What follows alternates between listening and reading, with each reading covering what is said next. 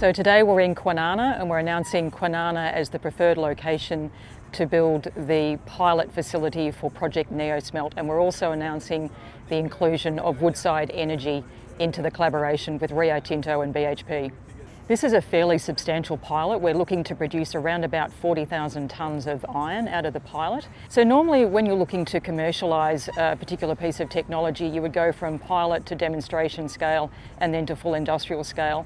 The pilot that we're looking to build here is quite substantial, and what we're hoping is that we can then effectively skip a step and go straight to full commercial scale. So it really helps accelerate the decarbonisation of steelmaking.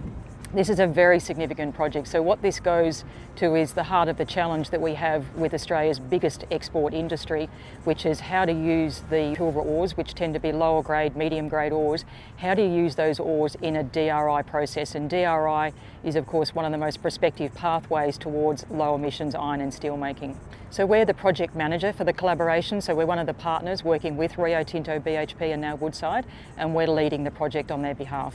Obviously from a BlueScope perspective, we had our default location as Port Kembla, but we had a series of criteria that we were looking at. Kwinana ticks all of the boxes in terms of access to port, logistics, infrastructure services and access to an industrial workforce. And we also recognise the very strong strategic desire of our partners to be based here in WA, and of course the very significant state support package from the West Australian Government. This is an incredibly important technical project, so it's a very large R&D project, but hopefully what this goes to is cracking the code on the Pilbara ores in DRI. Ultimately this provides the opportunity for BlueScope to decarbonise ultimately at the Port Kembla Steelworks, but also provides the foundations potentially for a green iron export industry into the future.